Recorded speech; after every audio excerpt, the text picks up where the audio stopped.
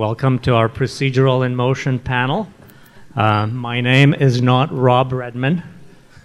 He couldn't make it, unfortunately. My name is Kristin Bargill. I'm head of R&D at Side Effect Software. Very happy to be here. And very happy and privileged to be sitting down for a conversation with 5 esteemed colleagues from the industry. They're all CG experts working in the advertising field who have kindly accepted our invitation to talk about their work, their challenges, the state of the advertising industry, and possibly the ways in which Houdini is impacting their quality of life and the rush to the next deadline. So welcome, everyone. Thanks. Okay.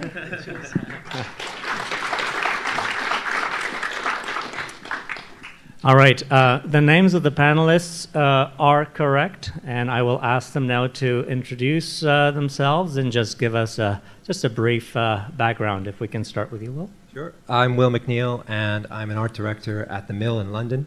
I work in our design department, which is a sort of little corner of the Mill. The Mill is about 800 people working over 4 studios around the world. We call ourselves a content creation studio. Basically, we make everything from TV commercials right down to apps and VR experiences. Hi, my name's Lawrence Pankhurst. I'm the CG supervisor at Sky. I've been there about 4 years. I've been doing CG for 27 years, getting paid for doing it anyway. I look after the CG that goes out on our channel, basically. That's it. I've worked at the Mill, Jellyfish, and other places as well. Ask me some questions later if you want. Hello, I'm Simon French.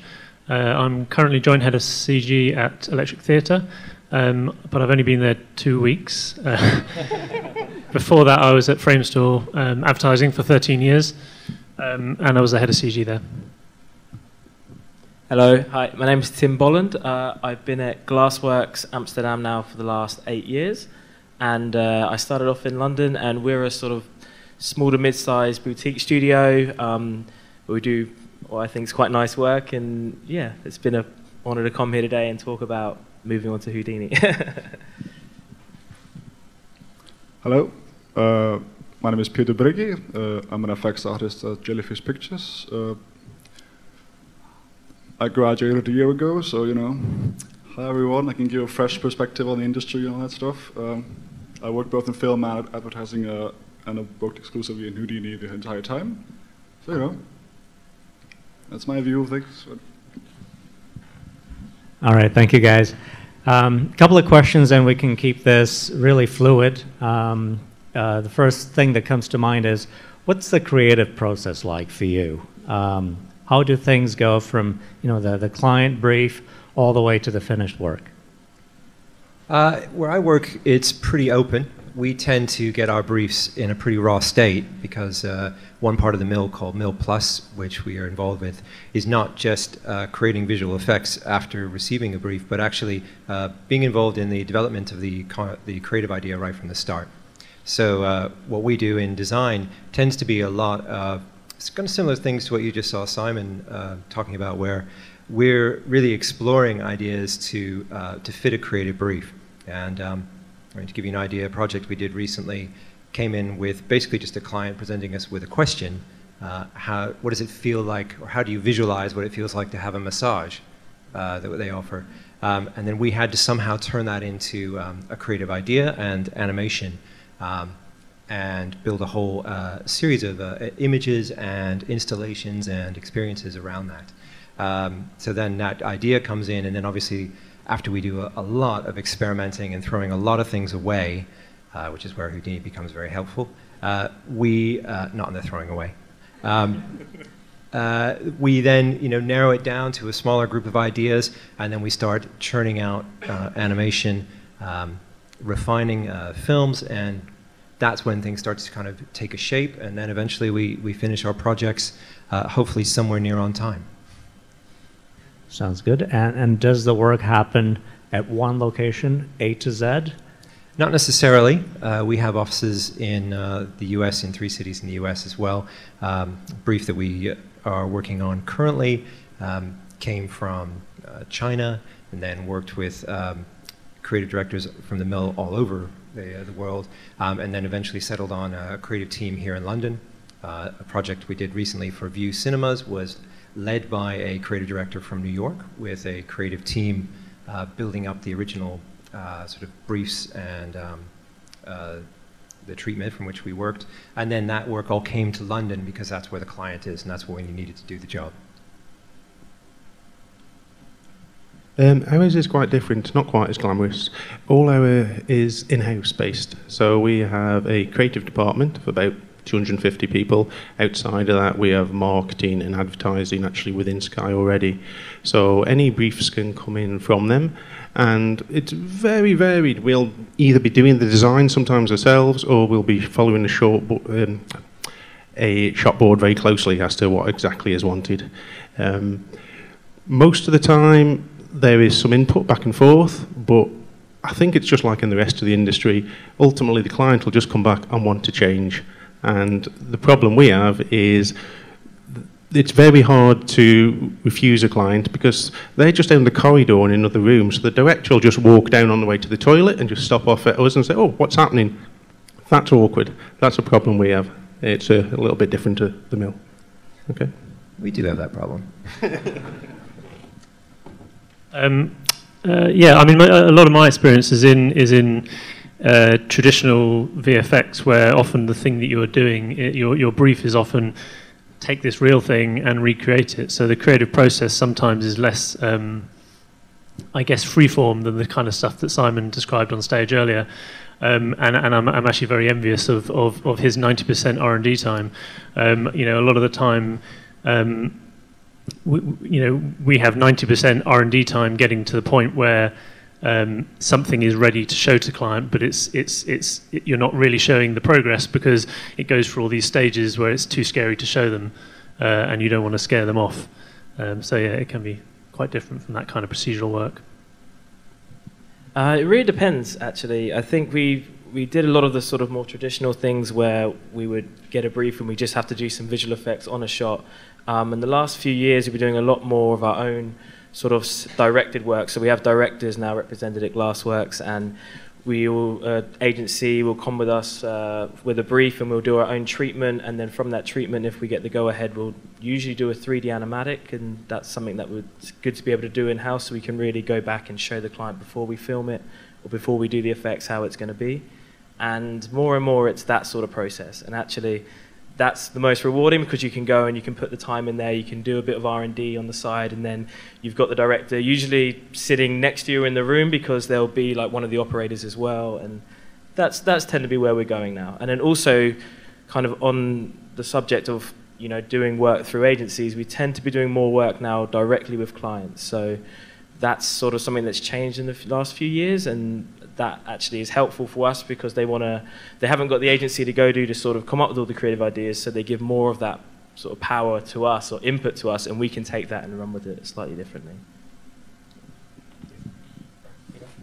Houdini-wise, a jellyfish, it's fairly recent. We've had it since June, and I was brought in to work on it. We mainly get verbal sort of briefs on what we should do, and it's mostly traditional explosions or breaking stuff and all that stuff. And because Houdini is very clever, that means I can overnight maybe make 10 different animatics or versions or explosions, and we can show that to the client. And all that stuff that's been said before, discussing back and forth and always changes and all that stuff, client stuff. But Houdini is great because we can make 20 versions in a night, and he can go that one, and then we go okay, and then a week later he'll say maybe that one, and and so it goes, Thank you kindly for the Houdini plug. We're trying to keep it industry but broad. We'll get to Houdini as well, maybe in the next question. So, talk to us, please, about some of the major challenges. You've hinted at a few. Some that are specific to the studio or specific to the advertising industry, and maybe within that context, you can mention Houdini and in which ways it's helped, if it has. And maybe I'll start with you, Peter, just to give Will a breather. Yeah. What was the question? Sorry. Some of the biggest challenges that you guys have in production, whether because of the pace of the advertising demands or something specific to a studio. At my previous job, where we did more advertising than I'm doing now, the turnaround period was a lot quicker. So you had to explain to people that Houdini, you can create these intricate systems and the great controllability, but it's going to take more time. That's not always something people want to hear. So being able to use Houdini efficiently and quickly is a skill you have to sort of develop slowly, and it will take time. You find your own way of doing things, because as you've seen today, there's a million ways to do everything in Houdini. There's code, and there's friendly little nodes, which I like, and there's also the sort of golden middle path of doing things, of mixing the two. Right now, at Jellyfish, there's a lot of really big volumetrics, big explosions, big data. And being able to optimize all that stuff is just as important as being able to simulate it. So you can create these digital assets that take your explosions, your volume data, and make them 10 times smaller, and you don't lose any quality. And being able to standardize your way of working when wrangling these huge data sets is very important. So we came up, the biggest problem we had at one point was just the amount of data we had. And Houdini's been very helpful with dealing with all that stuff.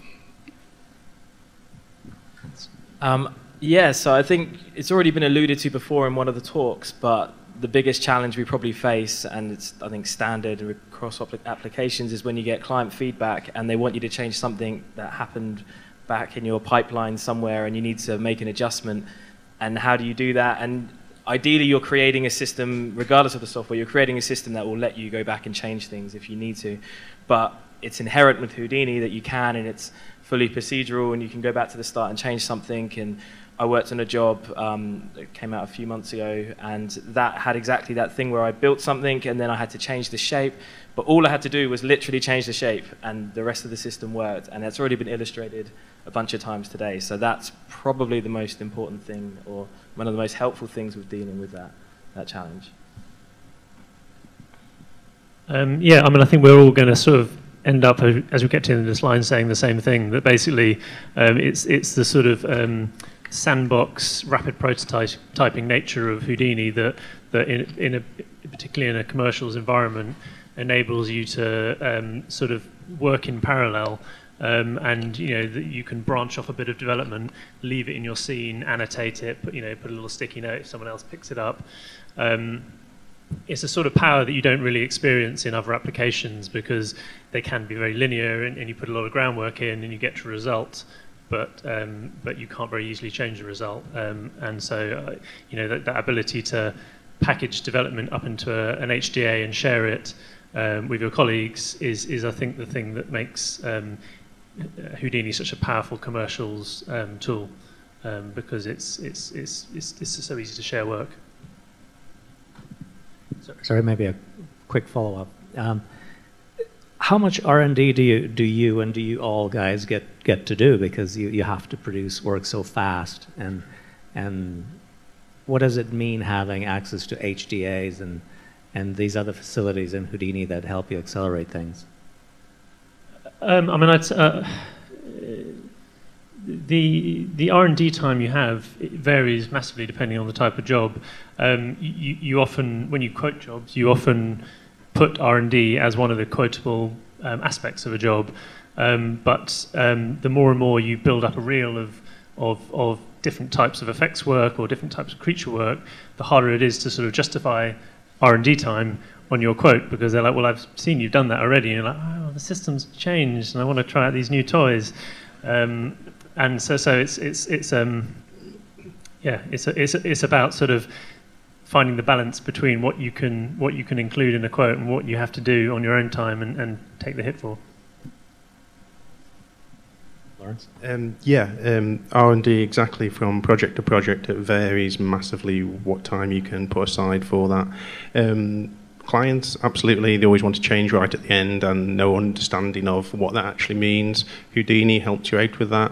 The other challenge that we have in our studio is that we were traditionally a soft homage house, and that doesn't exist really anymore now. So we're moving towards Houdini and to Maya, if I'm allowed to say that. We're going towards both things.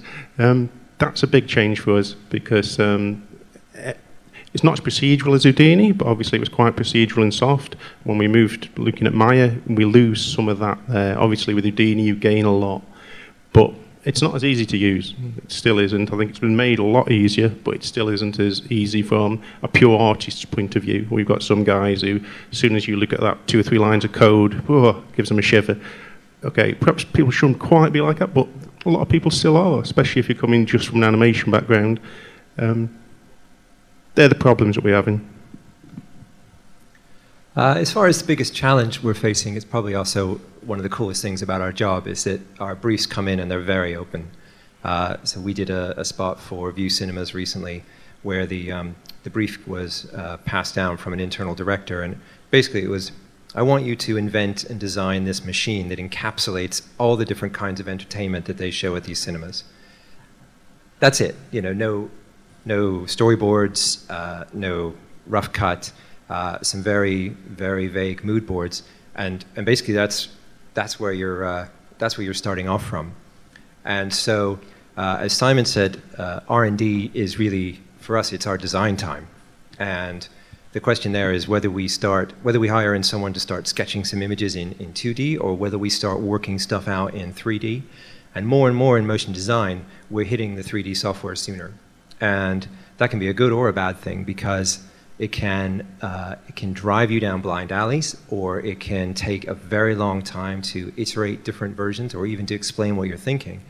And that's where Houdini comes in for us, because the procedural nature allows us to, it protects us against getting trapped into a situation where we've designed something that there's some essence of that we really like, but we can't modify. Houdini allows us to develop ideas and develop something a bit hard to explain, but develop a design that's really more like an asset, something that you build once and you come back to it again and again, and you see it and use it in just slightly different ways. But the essence of it's there, and you have the confidence in knowing that the director and the client like it, but you can come back, make some tweaks to it, and you've got basically another shot. And that's something, the way a lot of motion design works now, is you see the same shot or the same device being used in slightly different ways, with slightly different cameras and slightly different movement, and that makes it very exciting, and you get a lot of value out of that asset. And that's what Houdini is particularly good for us. So you see that reusability beyond the project that you're on currently, or it depends on the asset. Do you mean type. we're using that asset again in another project? Yeah. We do create things like that, and my colleague out there, James, has been creating bespoke assets that he thinks that we're going to be using again and again. More of a general tool set kind of asset. Yeah, exactly, sort of broad stroke kind of stuff. But I think the asset that we pick up, this is going to sound really cliche, but the asset that we develop is the knowledge.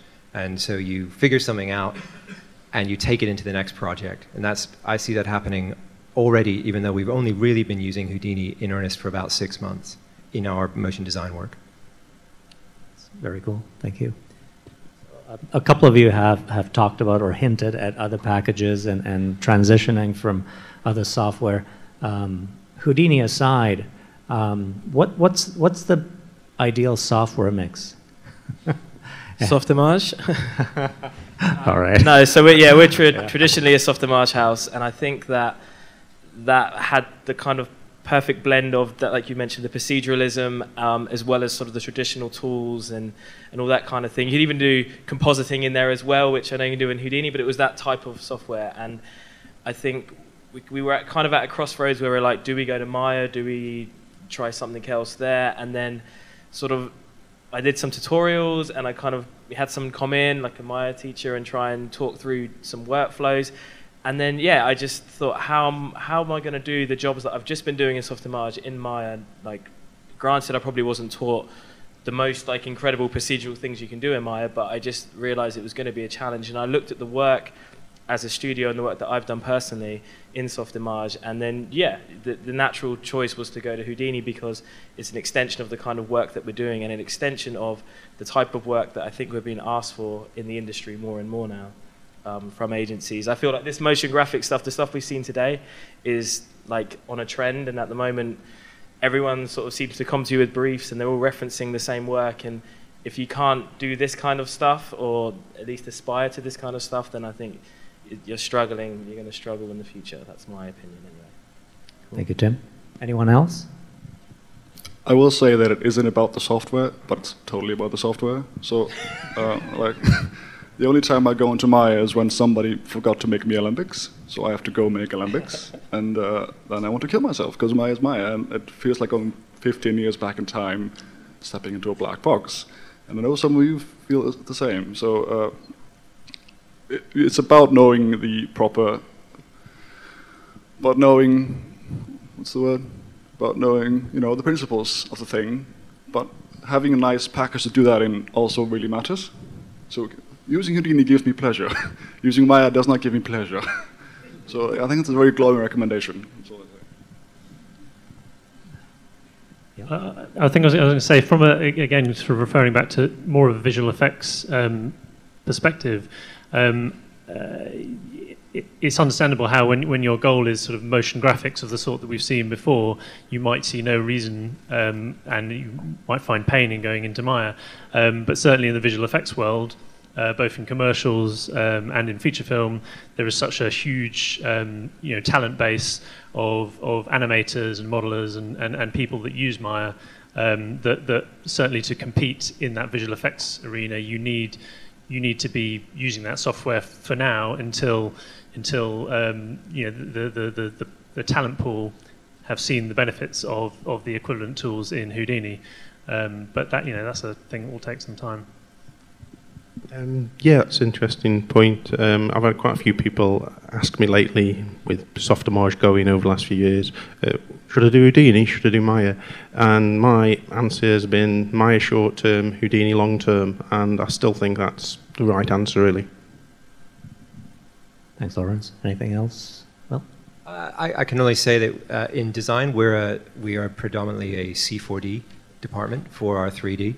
And the way that we're using Houdini at the moment is to export Alembics from Houdini and open them in C4D and do our lighting, rendering, and output there. And I can see us shifting more of that work into Houdini, but for the time being, motion design is very much dependent on C4D in terms of the kind of look we're after, but also the kind of artists that we want to use and what they know. And so that's really where we're most comfortable at the moment. Thank you, guys. Another question, if I may. How do you see advertising production and motion graphics production evolve over the next couple of years, and what's the implication possibly for software out there? What should we learn from you guys? Do you want a breather? No, I can start. That's fine.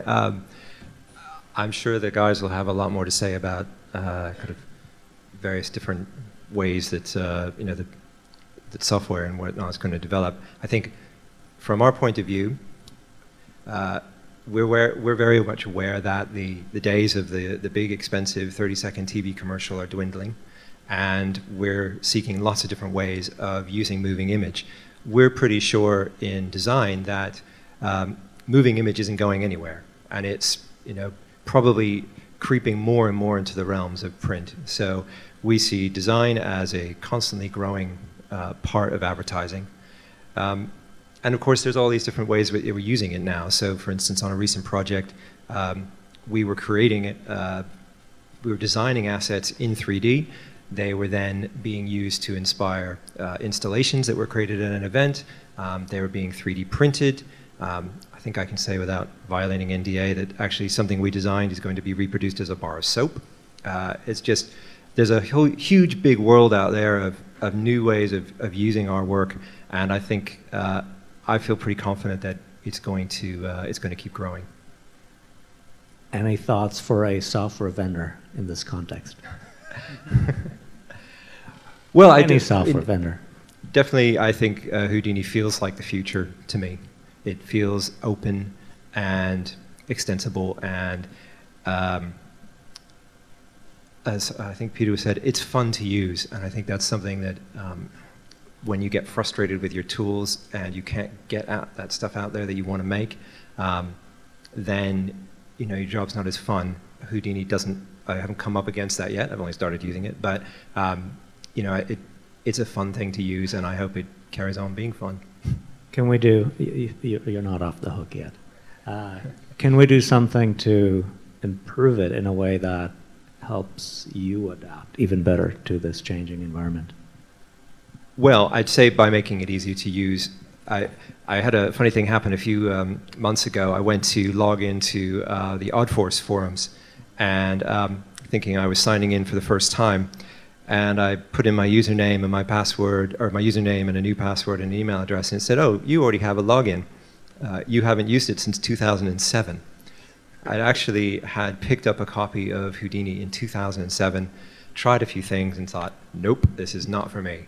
And it is only recently, in the last kind of couple of years, that it started to come back to my radar. And I think that's mainly because it's easier to use. And I appreciate that a lot. Thank you. Lawrence, you mentioned shivers earlier.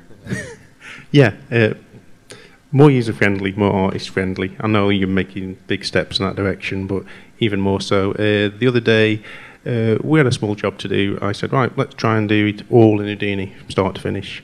I started prevising it. I needed to build a 3-node camera because there wasn't a 3-node camera in there. Just simple things like that.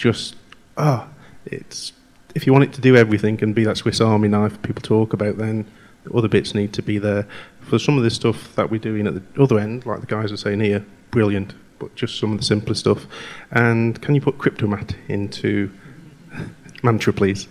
Yeah, that'd be the other thing. We'll talk about that tomorrow. Thank you. Yeah, I mean, I guess in terms of what you can do to ensure you're staying current with advertising in particular is staying current with the technology, because as you referred to, the 30-second commercial is no longer the only thing that we work on these days, and a lot of our content is 360 VR stuff, and it might be real time, and so I guess it's just ensuring that you're covering those bases.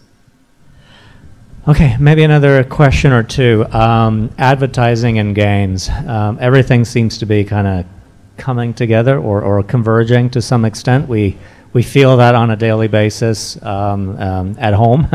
A lot of what we develop in Houdini is applied both for film, broadcast, and games. What's your sense from your side of things? How much are you seeing that convergence happening? And how much, if at all, is that impacting you?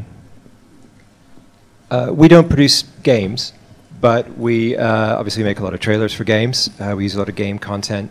And probably the most interesting thing we do in that world is that we're starting to explore a lot of real-time rendering with Unreal Engine.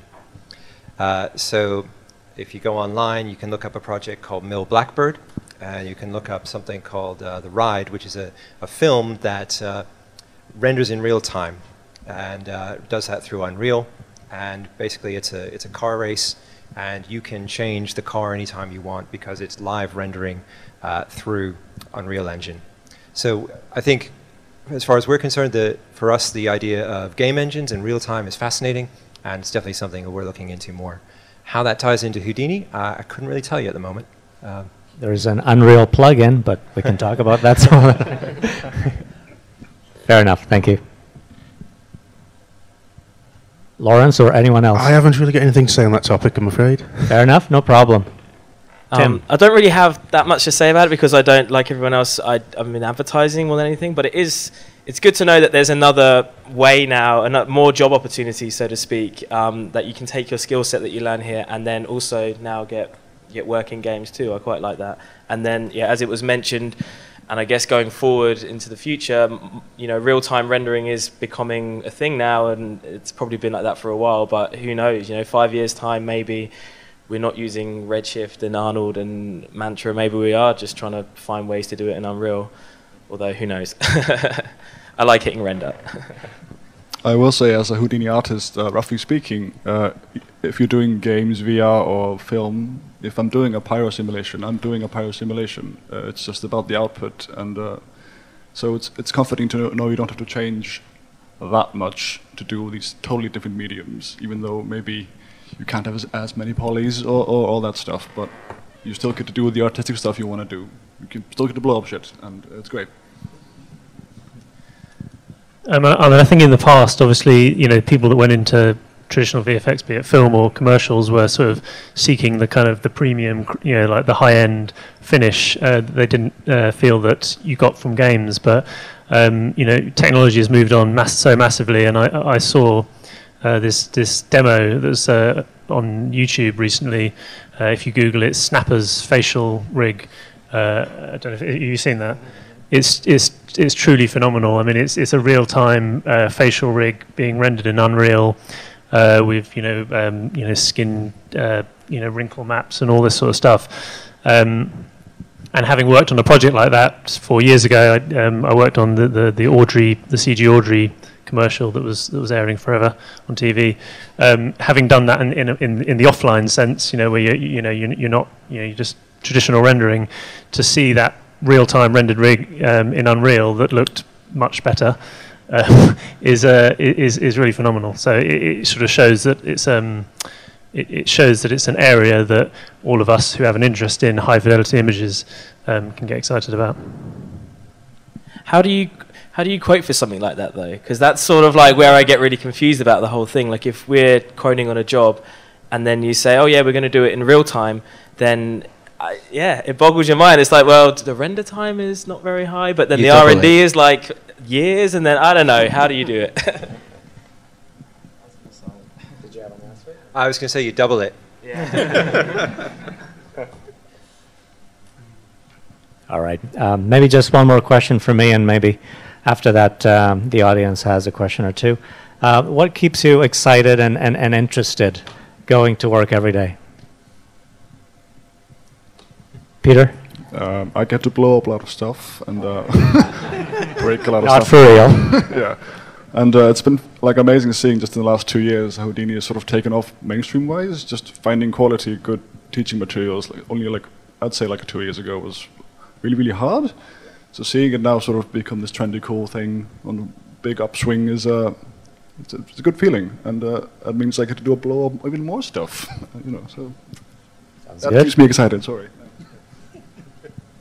I would say that, so I've been doing this now professionally for about 7 years, and I started off as a generalist. I still am a generalist, a bit of everything, and I found in the last sort of 3 years, just looking back at the work that I've done and what I've enjoyed the most, it's been this kind of motion graphics style of work. So obviously sad with the whole losing Softimage and Ice, specifically for the Ice, because I thought, how can I do this kind of work if I can't do it in other softwares? And then it's great to finally see that Houdini is making strides towards making it more user-friendly, and then you do unlock all of this power, and then you see all of this stuff, and all of the tutorials from the Intagma guys and everyone, all the sort of online resources suddenly makes it accessible.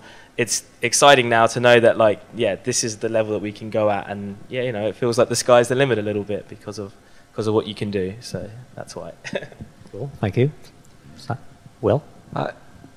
I'm just enjoying trying something, trying a bit of software that's quite new, that seems to never say no to me. It seems to, whenever I try to do something, actually, when I start to learn how to do it, more opportunities open up rather than fewer. I don't feel like I'm constrained within a sort of box of presets quite so much as I do in other pieces of software. And aside from that, what I get excited about is just being able to get paid to kind of invent stuff, and to work with other people who are doing that, very talented people. It's not a bad job. It feels like play sometimes, eh? Yeah, definitely. Yeah, I agree with Will. If you can put all the politics aside that get in a lot of places, people pay us for doing this, which I still find incredible. I remember being at college many, many years ago, as I said, and me and a friend of mine were building a spaceship. Very basic, very simple. And we suddenly realised, do you think any day somebody will pay us to do this? And, they do now, and they pay us quite well, really, compared to a lot of other jobs. So, I still enjoy it. Just one good thing for the Houdini guys. I don't know how many of you actually use Houdini or don't, but the support you get from Houdini is better than anyone I've ever worked with in nearly 30 years. You know, if there's a problem, they respond very quickly. That's not me. I've been told to say that. It's very true. Okay, that's it, just for them. Thank you. Thank you, Lawrence. Yeah, I mean, going back to the whole kind of the fun aspect, you know, a little anecdote, I guess, that sort of shows this pretty well is the fact that a friend and colleague of mine who I brought with me to the Houdini forum last year, who was a rigger, but a my rigger, but he was very interested in getting involved in Houdini. You know, some time ago, it was a weekend, and I'd gone in because I was working, and he was there, and he wasn't working, and he had no reason to be there. I said, "What are you doing here?" And he said, "Oh, I'm just playing with rigging in Houdini." And I said, "Why are you doing it at the weekend?" He said, "It's like a computer game, isn't it? It's just fun." Would like to hear that story more often. All right, well, thank you very much, guys. These are all the questions from me. I'll pass it to the audience now. Anything, guys? Here's the big orange toy. Any hands up? Oh, there's one at the very back. Hold on, let me throw it, though. It's fun. Hello, hello. Slightly too close. This is a very vague question, but it's not Houdini specific. But you mentioned earlier that you have to deal with some, by the sounds of it, very vague briefs, particularly in advertising. I was just wondering how on earth you budget properly for that and don't have everything catch on fire and be terrible. We don't often get it right, to be honest. We get, you know, you put in a fixed schedule and you try to adhere to it, and you know, the next thing you know, it's out the door. Sorry, not out the door, out the window. The job is out the door. Yeah, we find it really difficult, and I really admire the fact that Man vs. Machine has found a way to construct a job around this kind of R&D time, they call it, where they spend so much time kind of developing ideas before they put the final film together. We rarely get that opportunity. We are given deadlines pretty much from the moment we start, presentations, expectations, pressure, and it's very difficult to work under those circumstances, and it's very difficult to make sure that you charge the right amount of money, particularly when you get into jobs where a lot of what you're doing is creating. You know, you can take a traditional VFX workflow where maybe somebody turns up with a character that's been drawn and tested and taken through all the kind of advertising focus groups and all that, and your job is mainly to expound on that. We're dealing with something that hasn't gone through any of that kind of that checking, and we're trying to invent this stuff. And sometimes, especially with our abstract work, the client can turn around and just say, "I don't like it." Maybe for no good reason, just I don't like it. And there you are, you've lost that time and you need to catch that up again. So we find it extremely difficult, I'll be honest about that. How often does that happen, the I don't like it? Less often now than it used to. I think we're better at explaining what we're going to be making and showing things along the way. And we are more careful now about making sure that clients see things when they should. But advertising is a business based on people's gut feelings, and it's very difficult to, to prepare for that.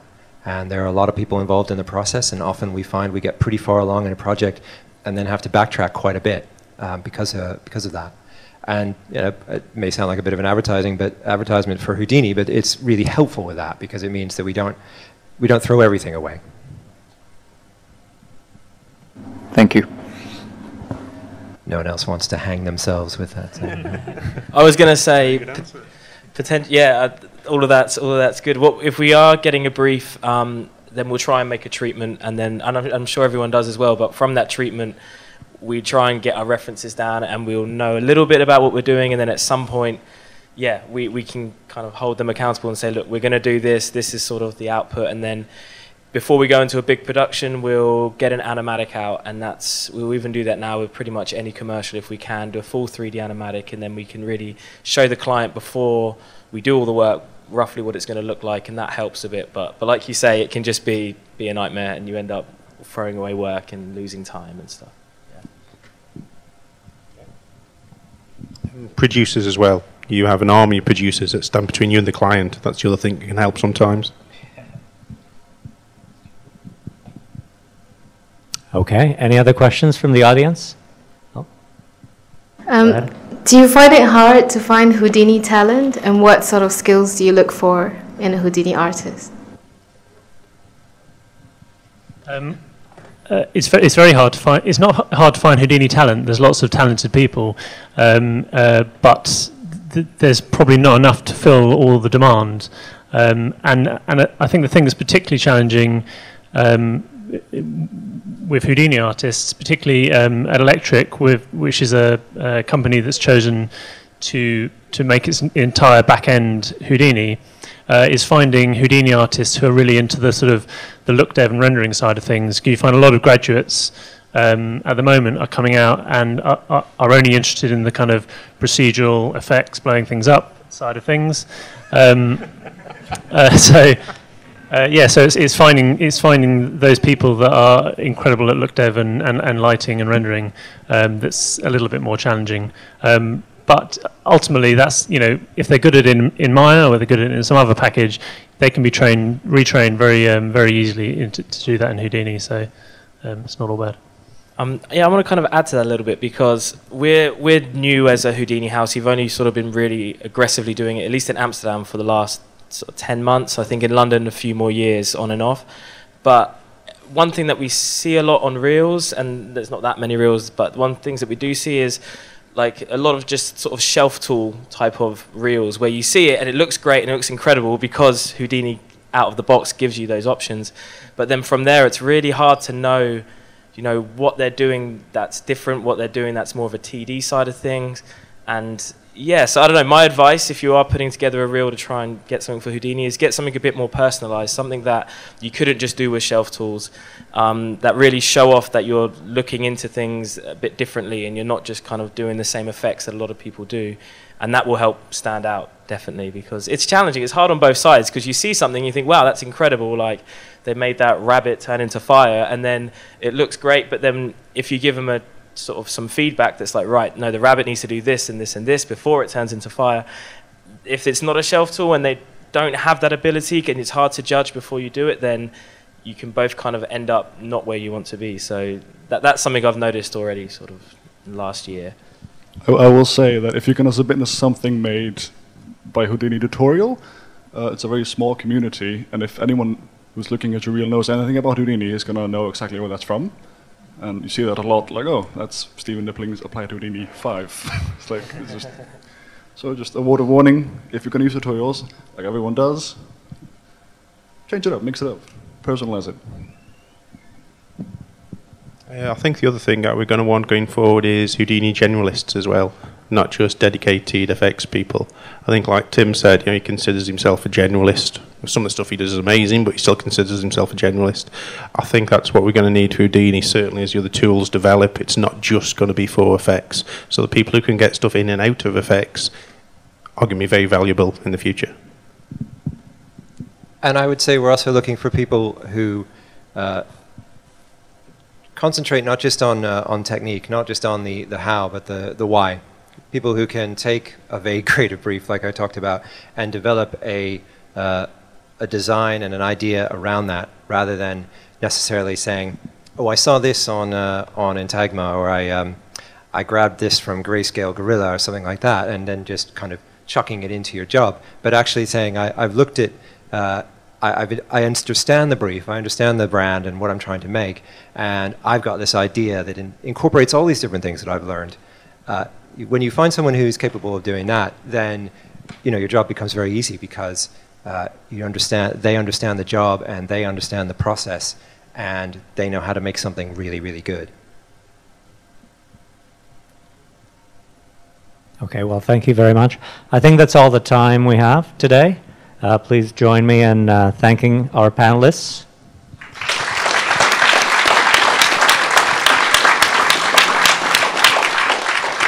Thank you very much. Thank you. Thank you. Thanks. Thanks.